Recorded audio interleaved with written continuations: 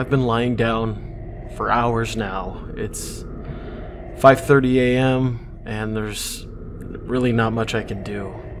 You know what the worst part about this situation is? I'm in the same room with my parents.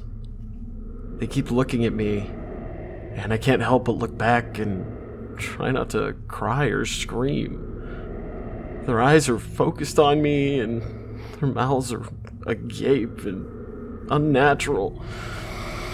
There's a strong scent of blood in the air, and I'm just completely paralyzed in fear. Here's the thing. The second that I make a hint that I'm not asleep anymore, I'm completely fucked. I will die, and there's nobody around to save me. I've been trying to think of a way out, but the only idea I have is to rush for my bedroom door, run through the front door, and scream for help, hoping any neighbors hear me. It's risky, but if I stay here, I'm dead. He's waiting for me to wake up and see his masterpiece. Let me gather myself. You're probably wondering what's going on. I do get ahead of myself sometimes. About 3 hours ago, I heard screaming from the other side of the house. I got up and went to check on the noise, and I realized that I had to use the bathroom. So instead of doing the smart thing and investigating, I used the bathroom first. I could have gotten myself killed right then for my stupid actions, but I actually just did my business and took a peek outside the bathroom. There was, at least I think there was blood on the carpet. I got really worried and I just ran back to my room and hid under my sheets like the pussy I am. I tried to convince myself to go back to sleep. There was just some really vivid dream or something. Then I heard my bedroom door open. Like the terrified child I was, I peeked just a little from under my blankets to see what was going on. I could see something dragging my dead parents into the room. Whatever it wasn't human. I can tell you that. It was hairless with no eyes and no clothing. It kind of walked like a caveman with its back slouched as it dragged my parents. But this thing was much smarter than any caveman. It was aware of what it was doing. It propped my dad up on the edge of the bed and made him face me.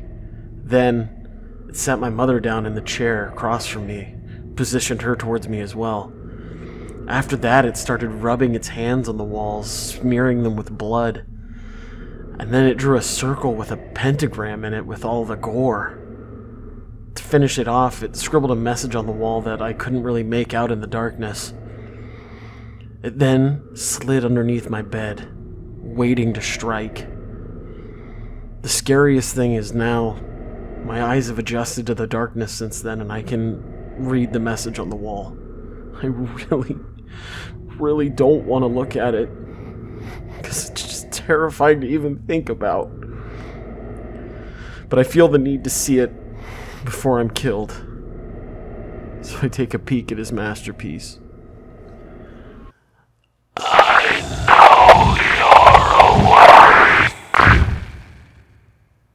How'd that get you?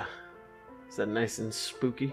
Nice and scary? It was actually good. I like this. Like, for how short and sweet it was, it did a really good job with the pacing. I like the fact that we get a very base, like, illustration of what it looked like, but it's not like those ones where it's like the hyper realistic blood all over the walls and its eyes were hyper realistic.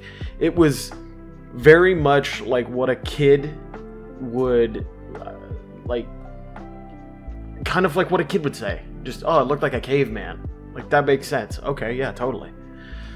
And then, you know, of course, we have the pentagram trope where it's a demon. It's a demon painting shit on the wall. Pentagram. He's hailing Satan from under the bed. Hell yeah, brother. But I like this. This was really good. This was pretty decent for what it was. But this was our Nosleep. There is no title to this, so I'll just make one up. Yeah. I guess that's all I'm gonna do. So please go ahead and hit that subscribe button. Leave a comment if you guys have a short story or a creepypasta, something that you guys want to watch or I guess listen to. You want to have me do? I'd be glad to look over it, and you know, it doesn't have to be from our Nosleep. That's just where I am because I have zero imagination. But yeah, leave a like, comment, subscribe, hit that bell, do everything that YouTube wants you to do to show that my content is being watched. That'd be awesome. Okay? Yeah. I'm still researching the next video for the Haunted Breakdown, so be ready for that. I'm going to be doing it on Fort Stevens. Real spooky. Spooky, spooky. Ghosts all over the place. Ghosty goose. Just... I hope you liked it. I'll see you guys next time. Bye.